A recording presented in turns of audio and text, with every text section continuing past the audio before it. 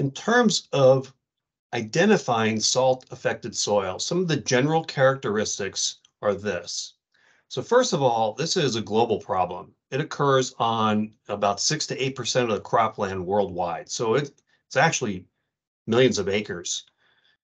It oftentimes occurs in areas with low rainfall and high evapotranspiration. And so these are areas that are typically not Ohio. These are areas that are arid and semi-arid. So we're talking about Western United States or say Western China or in desert ecosystems. Okay. And so what we typically find in general is the accumulation of salts, like you see, at least in the picture on the very top here. All right. This is accumulation of salts.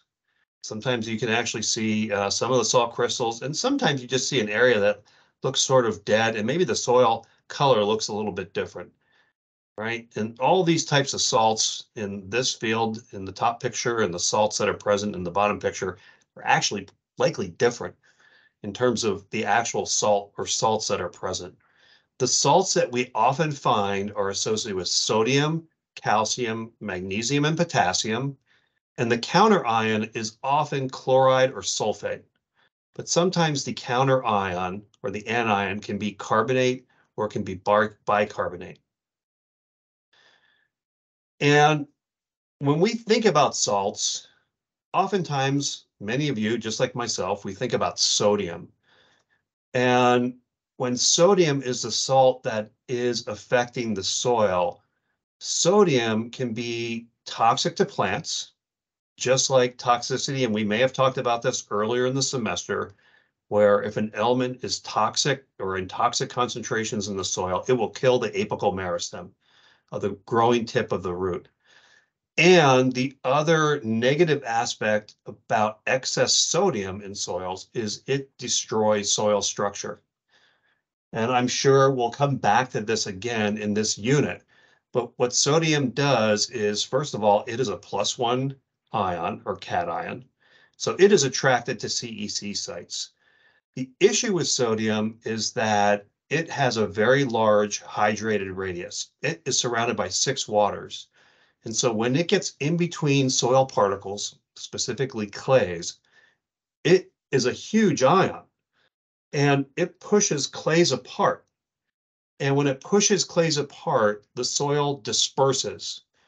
And so what that means is the soil loses aggregation and pore space is closed up because clays are being pushed apart. And so there's a reduction in aeration, a reduction in infiltration, and a reduction of percolation of water and air.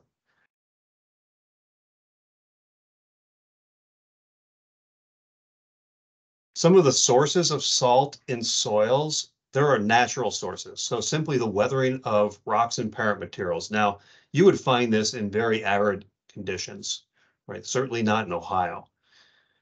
If you have a high water table with high evaporation, you might see salts building up on the soil surface. If the water table is close enough to the soil surface where capillary rise can bring water through capillary rise from the water table to the soil surface, and when that water evaporates, it can leave salts that are present in the water behind.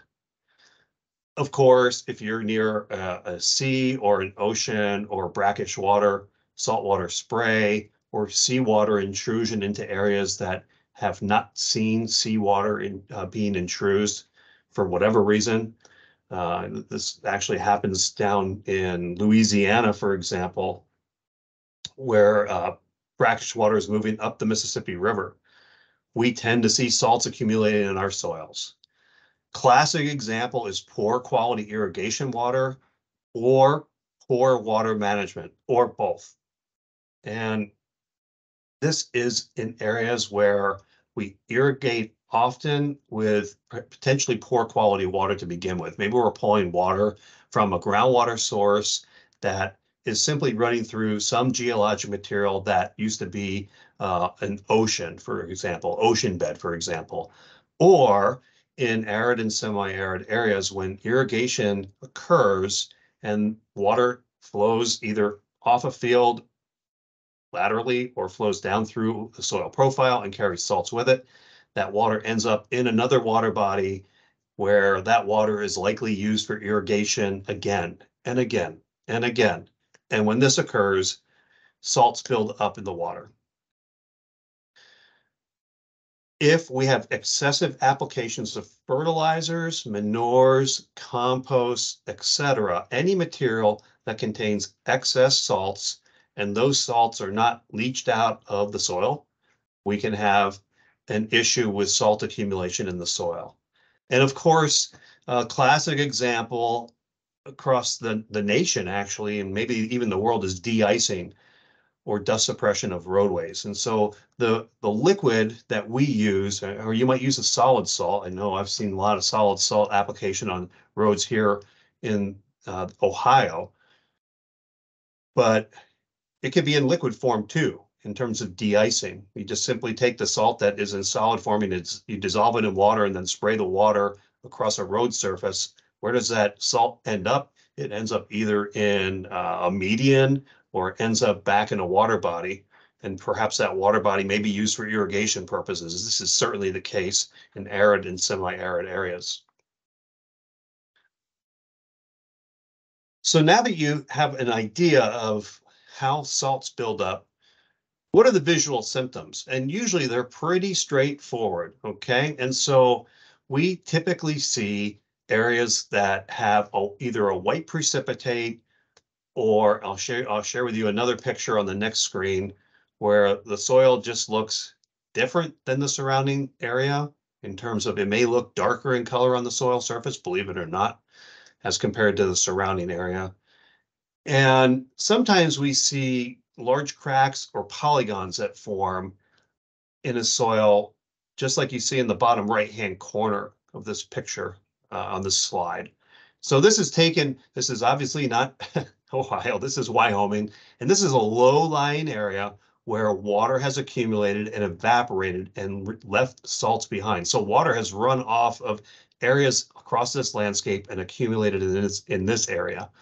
The Dead Sea is a classic example of salt accumulation. The Dead Sea has quite a bit of salt in it.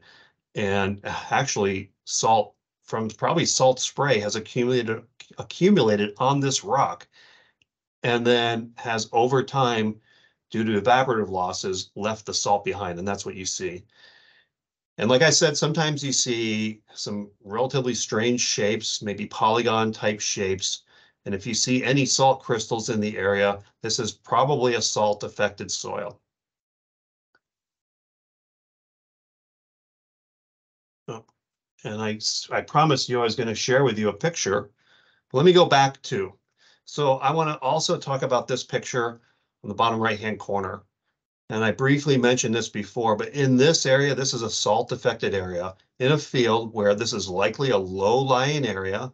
I don't think this field was irrigated. Sure doesn't look like it's been irrigated. This is from somewhere in an arid to semi-arid, or probably semi-arid area. And this is not sodium chloride affected. This is just general salts or salinity.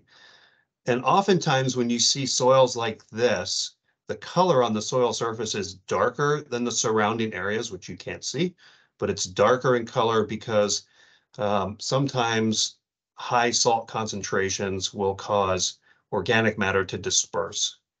And so you see a darker color, a darkening of the soil surface.